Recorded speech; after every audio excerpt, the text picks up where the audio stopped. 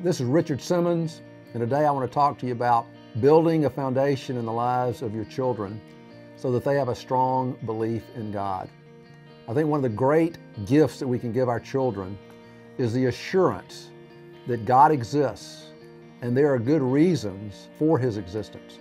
This is a concern I had in the lives of my own children. I wanted them to have their own faith. I wanted them to be able to go out and engage with this skeptical culture that we live in. And that's why I wrote the book, Reflections on the Existence of God. Reflections is a handbook of accessible apologetics to start conversations with your kids to address their unspoken doubts and equip them with a firm foundation of faith. In these videos, I'll be discussing the evidence for God when your kids ask questions like, why does God allow evil, like school shootings? Or faith in science at war? And if God exists, what's His name? You see, I don't think we realize as parents how atheism is on the rise. Both Pew and Gallup have done research on this. Among religiously unaffiliated teens, 6 in 10 teens say they believe in God or a universal spirit, but only 10% say they are absolutely certain in that belief. About 1/3 of religious nuns, aged 13 to 17, say they do not believe in God or higher power, with most of this group expressing a fair amount of certainty in that position. The rise in atheism in America is fairly significant over the last 10 years.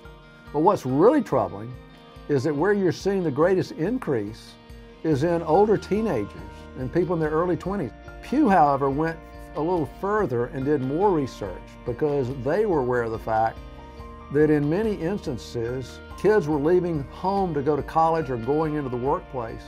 So many of them who grew up in the church and in Christian homes, they were abandoning their faith. And Pew really wanted to know why. And so they located a number of these young people and asked the question, what happened? Why have you abandoned your faith? One of the main responses was, I had doubts that nobody ever really addressed. I had questions that were never answered. And so I would just say to a parent, before your children leave, you need to make sure, do they have doubts? Do they have questions that need to be addressed?